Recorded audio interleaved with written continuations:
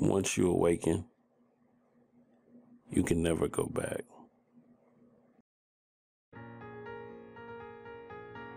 I'd like to take you all on a journey to something that seems so familiar, so recent.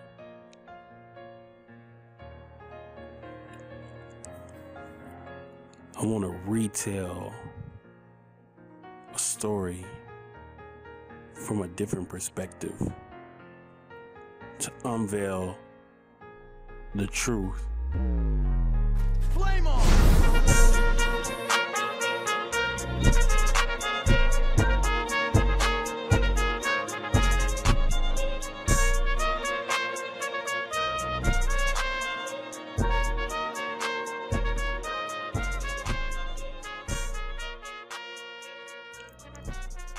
We've all seen the story, but did we really know what was going on?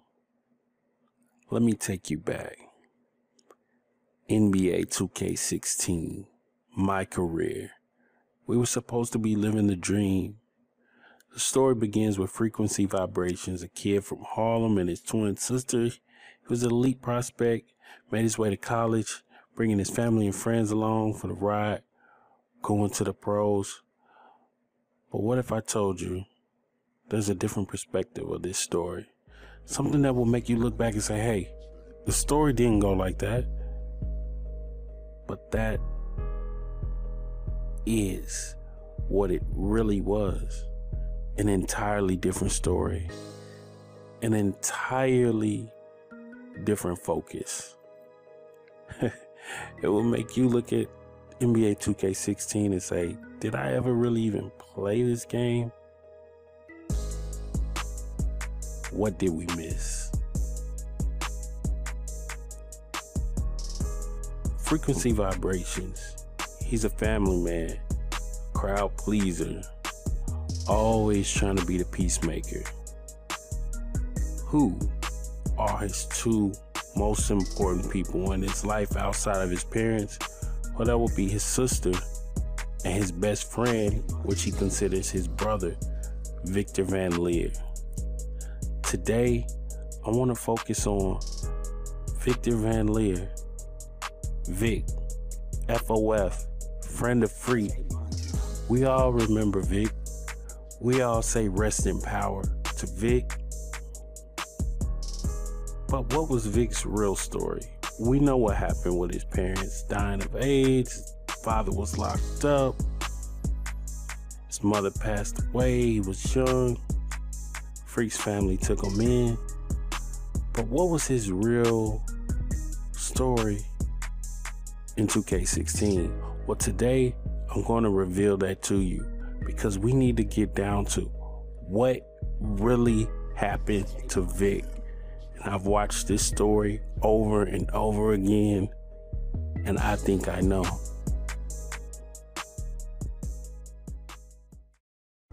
Victor Van Leir, the original friend of Freak. The guy never forgot where he was from. But like I said, he just couldn't leave the streets behind. He was a hothead. He was responsible for his own unraveling, his own undoing. His storyline had a chaotic arc and a tragic ending. Did it have to be this way? Was Vic really looking out for Freak? Was he really holding him down? Or was he looking out for himself? Was Vic misunderstood?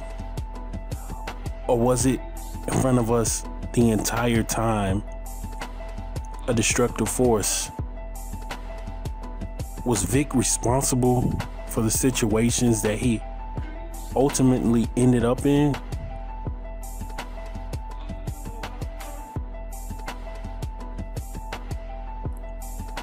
This is where it all changed.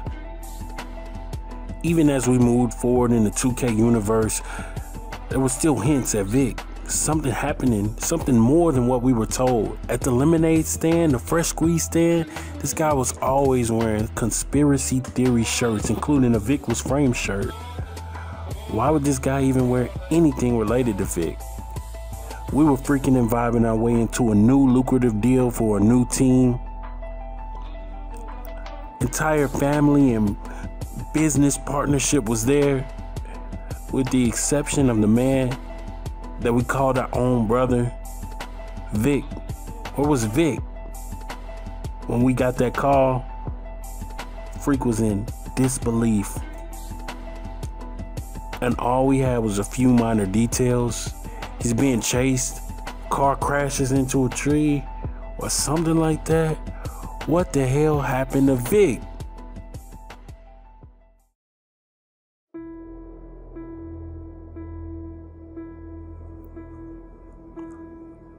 There's more to be told about Vic.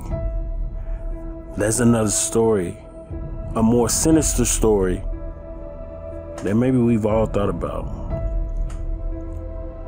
It seemed like everybody wanted Vic gone. Nobody wanted Vic around. He was a negative influence that was gonna pull Freak down, gonna sink his career, destroy the team, destroy his business relationships, his future, everything that Freak had built.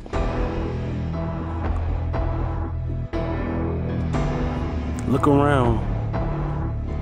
Team owner, girlfriend, the police.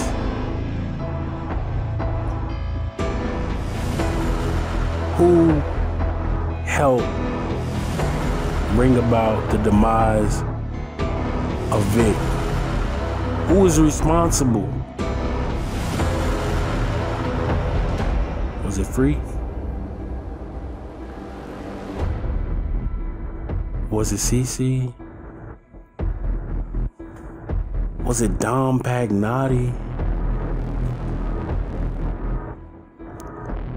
Vic's death was no accident.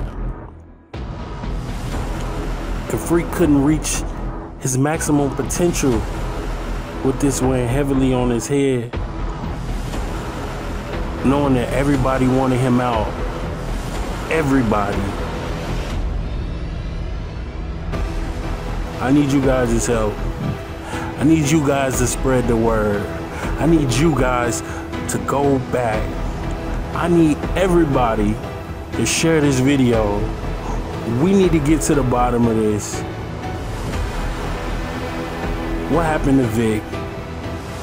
We gotta connect the dots. The biggest conspiracy ever in 2K. Who killed Vic?